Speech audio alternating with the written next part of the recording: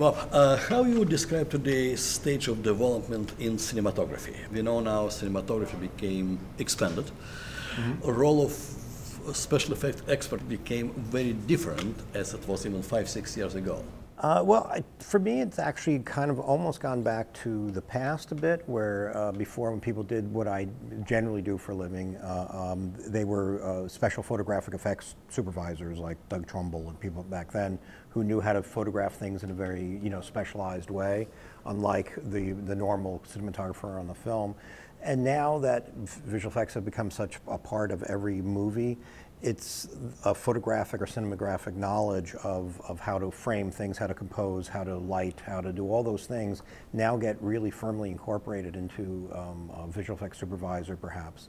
So to me, it's a little bit of a return back, because now, these days, even if you work on a computer, you have to become a cinematographer of some degree, because so much of your work is actually in the movie. And because so much of it's in the movie, it has to feel seamless with the rest of the film. And if it's part live action, part computer graphic generated material, it still has to feel like it's a photographed film. And it's kind of returning back to, you had a cinematographer do the special effects, and you have a cinematographer doing the live action, and now it's becoming more or less the same. If you're saying it's coming back, what samples from the past you would say is a sample of today's development? Well, for me personally, all of my films I've always photographed miniatures and various things like that, and kind of studied more the older school of how to do it, besides my love of doing it.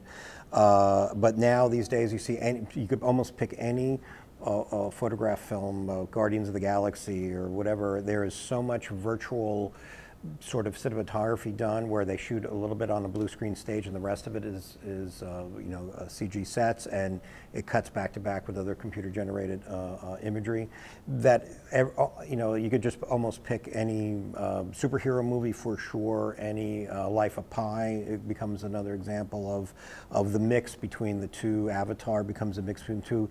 All those things are now, in the last couple years in particular, you could just pick any big movie that has a lot of visual effects in it, and it's going to be done pretty much the same way.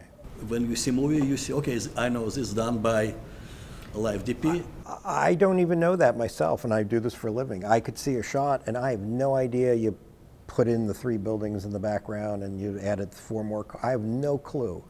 Even as an industry professional, I don't see the separation between the two.